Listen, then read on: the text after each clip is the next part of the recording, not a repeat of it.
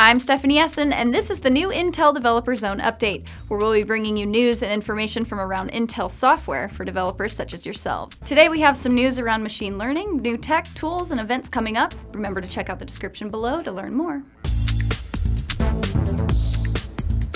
First off, we want to give a big shout out to the $20,000 grand prize winners for the Intel Ultimate Coder Challenge for IoT, Team IoT Vaidya. Their project, Cognitive Healthcare System for Rural Areas, was scored as the unanimous winner by 6 judges. Team IoT Vaidya's goal is to bridge the gap between remote areas and doctors, connecting those in need with proper healthcare. Great job, team!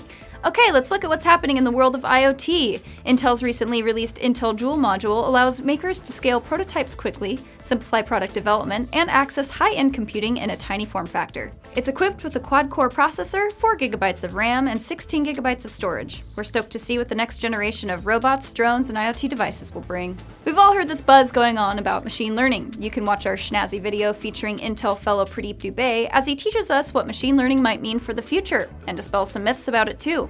Maybe robots won't be taking over the world after all, or if they do, might be kinda cool. To get started, here are a few places to get connected with the machine learning community. First off, we have Intel's Machine Learning Developer Zone, where you can download Intel-optimized frameworks and tools and also access other resources for your machine learning needs. You can also check out the Machine Learning Glossary. This is where you can go to learn common terms in machine learning, statistics, and data mining.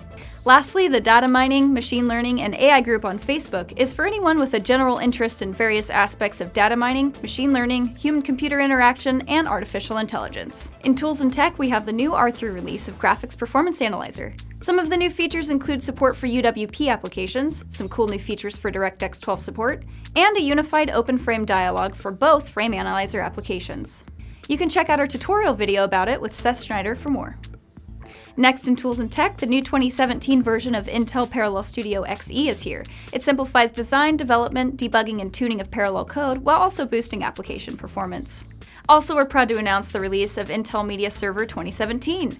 This release provides new processor support, new OS support, some new Intel Media SDK features, and new Intel SDK for OpenCL applications features with support for the OpenCL 2.0 API.